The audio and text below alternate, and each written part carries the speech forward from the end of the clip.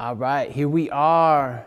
Week 2, day 2. This is South Park and Society, CINE 399. It's the real Dr. Dre, aka DJ Food Stamp, coming to you direct. I'd like to say live and direct, but direct from the barn here at the homestead. I'm on the second floor, chilling. You can see I got a little organ, an Art Deco radio. I got to get down off the wall. They came with the building. You can't see my hoop, my basketball hoop that also came here, which was like the main selling point for me. So we'd be balling in the barn. But anyways, you're here. I'm here. I don't even know what day it is, what date it is, what time of the day it is. Like, I've lost all concept of time. It's brilliant. I love it. But anyways, today we have two topics. We're going to talk about intertextuality in South Park, and we're also going to address small town stereotypes in the show. Okay, so you've probably heard the term intertextuality. You probably used it. You maybe heard it in an academic setting. We're going to kind of put it to analysis in the context of South Park. I'd ask you to watch Simpsons. Already did it, which is again, I believe, season 6. Another episode that's very self-reflexive for Matt and Trey, where they're talking about the fact that they have run out of ideas, which is something that's come up many times in many seasons, and you can see it in some seasons more than others. But they're given the gift of society and stupidity enough where there's plenty of ideas, plenty of material for them, source material for them. But check out what I found in the barn. Look at this. Here at the homestead, we got that high test, crazy TEP. This is that next level shit nobody got. This is exclusive as hell. $50 a sheet, premium ply. It's like 1/10 ply tracing paper. Just like everything else he makes, high quality tracing paper, TP, very exclusive here at the homestead. You know where you can get a square if you're in deep need, right here. Anyways, back to intertextuality. The last couple classes we talked about Bakhtin and his theory of the carnivalesque. He had another idea, a literary idea called heteroglossia. This was a basic notion that, texts themselves, right? Cartoons, books, movies, music, video games, basically anything, that like they were connected to the past, in some way. And there was a web of meaning that created the meaning, and you had to understand a little bit of the past and the text that came before. So the present discourse, right, the meaning we ascribe to people, events, things, concepts, ideas, etc., all come from this web of texts, And so Julia Kristeva, who's like this, pretty important literary scholar, if you ever try to read her actual books, good fucking luck. That shit is like mind-numbingly academic to the nth painful degree. But I think the important thing, is that she took heteroglossia, this concept that there's a web of text, right? And she kind of really applied it to modern literature in the 70s, 80s, etc. And she also established, and this also came from Bakhtin, this concept that everything is dialogic, that meaning was not fixed, and that there was a constant dialogue with the text. So like when you watch an episode of South Park, or I watch an episode of South Park, or whatever, like we're gonna get different meanings out of it. We're gonna come to different conclusions. We're gonna think different things, and this is gonna be based upon our identity, our positionality in the world, how we read text, and also our familiarity with the web of text that pre-existed. So I'm asking you to watch some, older episodes of South Park that came out when you were like 4 or 3 or before you even born. And so it's harder for you to make socially a social context around that, because you maybe were pretty young at the time. So the way that you interpret those episodes is different than like where like an older head like myself would interpret them. And that means that like that the story itself is dialogic, in that you're interpreting what they write based upon your own position and your own understanding of the web of text that pre-existed it. That's sort of the idea here. So Kristeva kind of said like reading, which is the act of making meaning. It's not actually reading words or watching something. It's consuming a text and then making some sense of meaning out of it, is mediated by like these codes that we get from other texts. And again, what that means is when you read or watch something, it's encoded with a certain meaning, meaning the author, quote unquote author, wrote it with a certain intention, and then we decode it, right?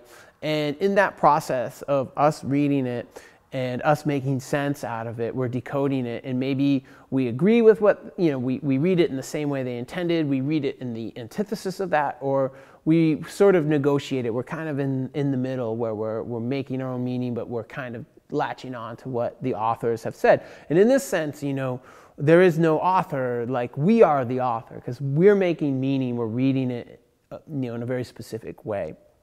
Okay, and this is really important, that the meaning doesn't come from the author, the quote unquote author. The meaning comes from our reading of what the author intended in the text. And this again has to do with this whole web of what we've consumed in the past, amongst other things: our family background, our religious background, our race and sexuality, our gender, etc. informs how we read and decode text. And in this sense, we're an author. And in this sense, we're in dialogue with text. It's not a monologue, right? And that this meaning is produced through a whole group of texts that we read and that we connect. When we watch an episode of South Park, we connect it to things that pre-existed it, that it's referencing, okay? And so that's just a very important thing, is like we cannot be separated. Us humans, us subjects cannot be separated from the text that we consume. And that's a very important part of that narrative is dialogic. So the story and what the story means is in a dialogue with what we have in here and what we've experienced and consumed in the past. So that's kind of like, you could read a chapter or a book by Kristeva or a journal article and have your fucking head explode, or you could have me kind of crap it out in like 2 minutes. I crapped it out. So I already asked you to watch Simpsons, already did it. This is like an immense, intertextual episode. I mean, it's so patently intertextual. And it even references intertextuality. The fact that, Butters, is unfamiliar with, these episodes of The Simpsons, that like he goes into this mental craze where everything, he comes up with for sinister ideas have already been done by The Simpsons, and Professor Chaos just can't reel it in, and it's just incredibly intertextual in that sense, that it does require like not only for us, in the process, but for Butters, Professor Chaos in the process to have an understanding of The Simpsons. And I think, it's very important that Matt and Trey and Matt Groening from The Simpsons, like they have a really tight relationship. Like they really respect one another and the art and the cartoons that they make. And so there's a very important part of like, there's a little bit of honor in when they do that, versus like when they did Cartoon Wars, where they lampoon Family Guy and the creators of Family Guy. So, there's just so much in this. All the characters turn into Simpsons-looking characters. They reference Simpsons, lines. Don't have a cowman, from Bart, etc. And he goes into this like world of The Simpsons, and it's really a comment on originality. What is originality? And the fact that South Park really struggles sometimes to come up with an original idea, and maybe sometimes there isn't such a thing. I mean, that's kind of the moral at the end, is like, yeah, fucking nothing's original.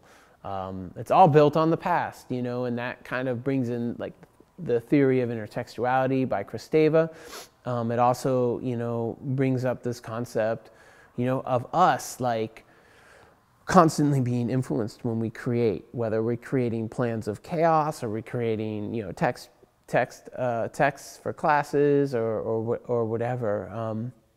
You know, we have, you know, quite a few moments of parody and satire in this film, although less parody of The Simpsons. They're not making fun of The Simpsons. They're honoring it, right? They're honoring it, and I think that's sort of important here. But yeah, it's a whole episode on intertextuality, which I just think is just pretty interesting. And South Park itself, if we go through the chapter, which we will, you know, is super intertextual. But I mean, you've had other instances where all the characters like Bart and Milhouse, you know, show up to the bus stop in a Simpsons episode, you know, and they look like the South Park boys, you know, like Kenny and Cartman, etc. You know, so they've incorporated South Park into The Simpsons in some instances.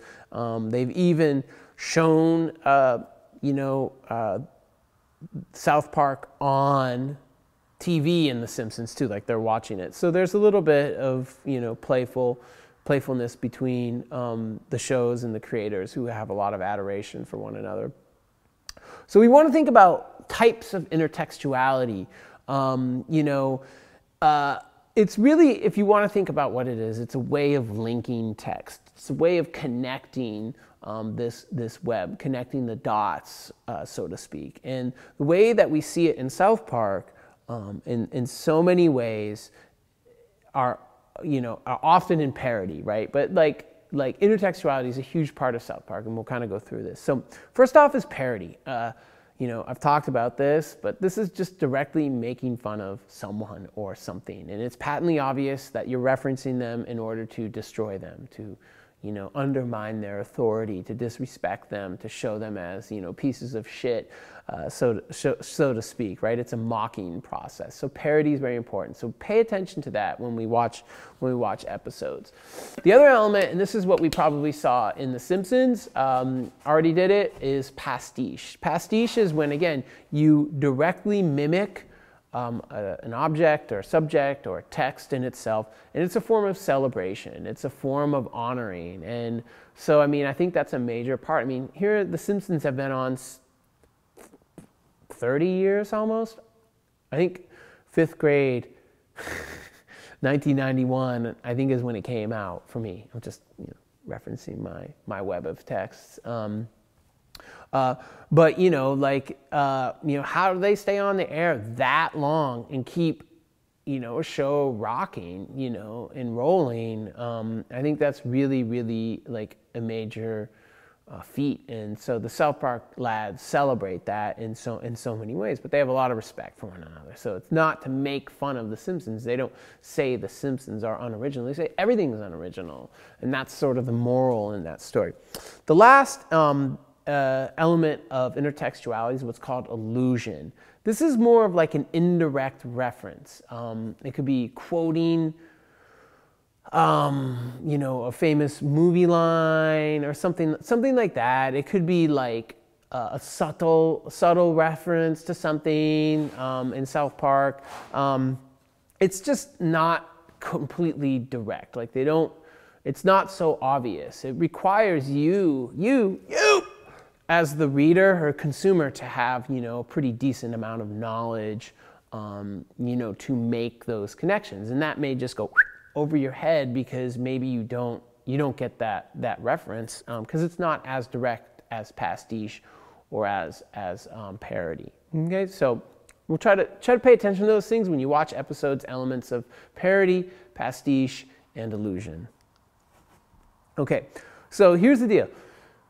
South Park makes a lot of references in every show, and usually to film, okay? Usually to film, usually to television. They're constantly making references to movies. I mean, there's no doubt that the lads are big movie and TV fans. I mean, there's no doubt about that. So there's always going to be a few references, right, or moments of intertextuality in an episode of South Park, okay? It's intertextual in a different way in the sense of they borrow so many conventions from film and television, specifically things like they use flashbacks often. They use, the element of montage, so cutting things together to create meaning. So the way that they edit and cut, clips together in South Park are maybe not a linear narrative, but it's more of like, see image B next to image C and you get meaning X, is kind of the concept. They also use things like laugh tracks and concepts like that. So some of these like conventions that you see, in film and television, some of the aesthetic conventions, they will often parody like filmic technique or genres. So like you'll see movie episodes of the Simpsons, of South Park, that are more horror film styled or love romantic comedy rom-com style. They'll use, again, specific editing techniques, pans. They'll use, specific music techniques, soundtrack stuff. I mean, just kind of everything like that you will see, like in a film will kind of come into South Park in some form or fashion. So, again, like flashbacks, montages, they'll allude to certain films, certain film genres, etc. Okay. And I think this is patently obvious that South Park very often directly and indirectly references other TV shows and other films. I mean, it's just part of almost every episode. So it does require the reader or the consumer to have a little bit of knowledge of, movies and TV. And that requires us to be what the author calls televisually literate. That for us to really make sense out of South Park, to really kind of see Matt and Trey and the rest of the writers and animators and the creative teams like intention, like we have to really have a pretty good understanding of the history of film and TV and sort of the breadth of content there. And here's a little image of the Prophet Muhammad greeting Family Guy Peter with his ball chin. Again, a censored part that we'll get to when we talk about censorship in South Park. But I like to show those scenes that have been censored or episodes that have been censored. But you have all other types of intertextuality, specifically with TV shows. So if you think of, the South Park, and if, child abduction is not funny, right? The use of the news. I mean, the news is such a vital part of South Park, such an incredibly vital part of the story and the narrative. That's a huge intertextual moment. In earlier seasons, you have Jesus and Pals, which is a TV show. Obviously, Terrence and Phillip, which is a major part. Again, alluding to, a very famous cartoon show that's watched on The Simpsons. Wink and nudge if you know what I mean. And then Ned had hunting and killing, which, again, so lots of original content that appear on the show itself. Okay, so that's intertextuality in South Park, just to give you sort of feel of it, give you a little groove of it. I think it's something just to pay attention to when you watch episodes, specifically over the next few days, few weeks. I may ask you to think about that. I may ask you to, to think about references in films or references in South Park and be like, is this parody, pastiche, or illusion? So be kind of familiar with that as we move forward. So we'll take a little break, chill out for a moment, and then we'll get into some small town stereotype action.